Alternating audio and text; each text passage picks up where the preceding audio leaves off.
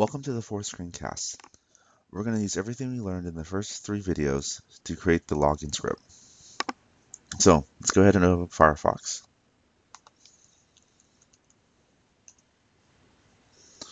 And let's visit our softwarebugs.com website.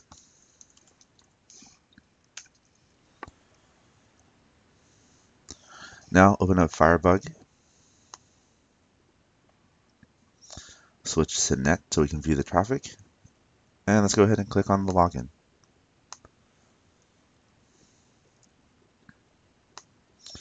Quickly, the first thing we need to do is create a sampler to go to the login page. So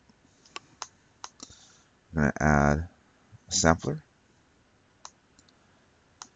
Rename that. Visit login page. And quickly look, and it is login. So path login. We'll add a listener. And we're going to go ahead and assert that we've landed on the login page by seeing this message.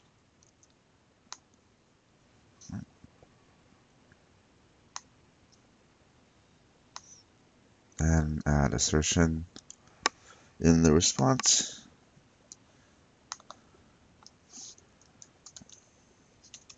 Verify login page. We'll see that we get that message. Okay. Let's go ahead and save and run our script.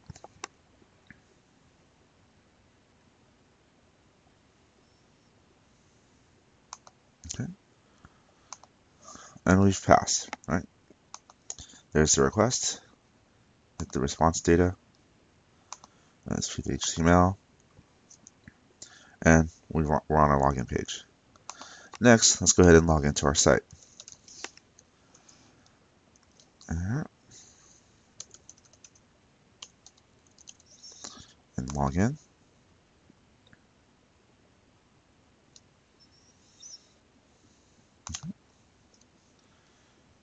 So let's do that. And we got a post request. Inspect it real quick. And we are going to create a sampler with a post request and 1, 2, 3, 4, 5, 6 parameters. Go ahead into JMeter and add another sampler.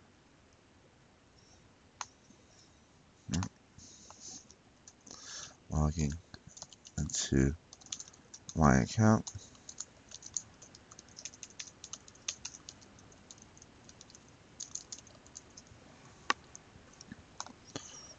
Right. /free user /sign in.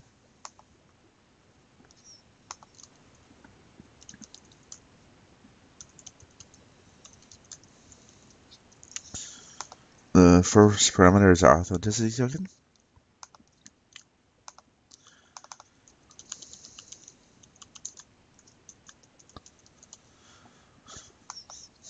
And in the third video, we got that from here. So we can go ahead and use the variable token for the value. We'll enter that here in the JMeter variable form. And let's quickly add the rest.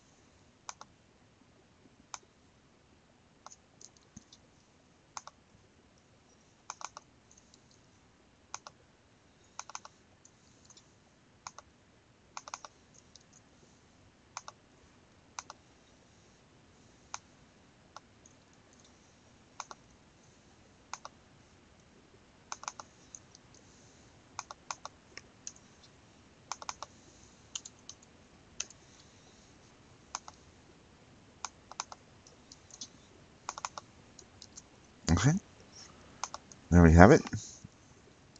Let's add listener. And we'll verify that we've landed there by seeing that we got the My Account. So add an assertion.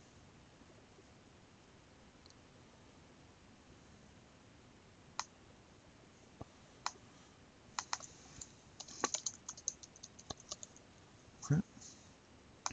All right, so we're good. We visit this page. Oh, wait, let's go ahead and switch that to post. All right, so make a post request. We're going to go to free user on slash sign-in. These are the parameters we're passing. All right, there's the token. All right, looks good. Let's clear this. Save our test and run it again.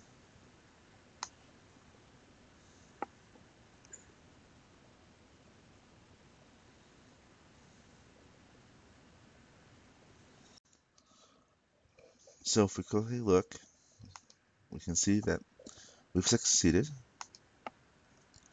And I can do a search. And there's my account. So using everything we learned in the first 3 videos, I've quickly created a login script and added it to my test case.